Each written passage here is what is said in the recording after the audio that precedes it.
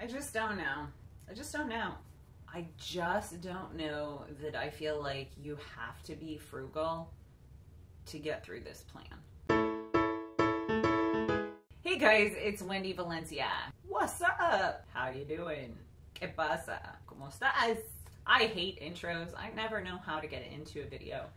Anyway, so I'm gonna be perfectly honest with you guys about this. I feel like absolutely everybody in this community is frugal except for me. I'm solidly budgeting. I'm following the budget. Well, within reason. Sometimes we're over budget, and it's probably because I shop.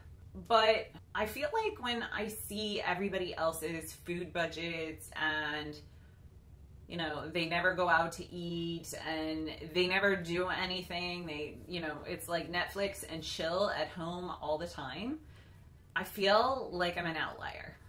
I gotta admit it. I'm not frugal. I don't want to be frugal. It makes me feel bad about the financial choices I make. And I shouldn't. And nobody should feel bad about what they choose to spend money on.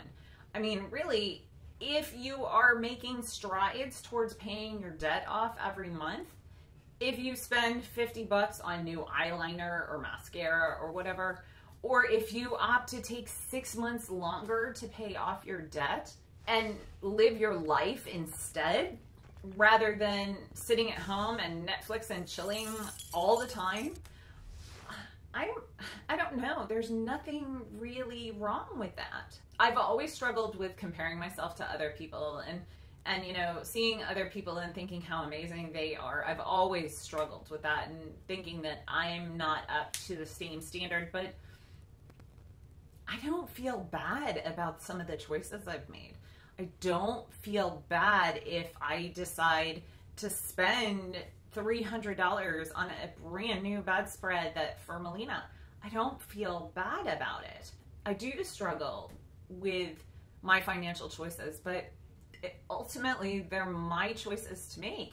And if you don't agree with it, that's okay. I'm fine with that. This is my life and these are the choices that we made, and Melina is going to have her 7th birthday party at the American Girl doll store, and I'm okay with paying the money for that.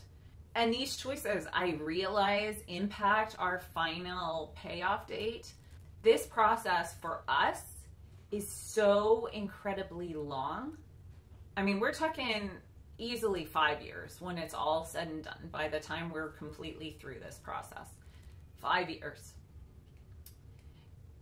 And 5 years is too long to not live life. It's too long for me not to go to Colombia and visit my family. Now, am I running out and going shopping every weekend? Absolutely not.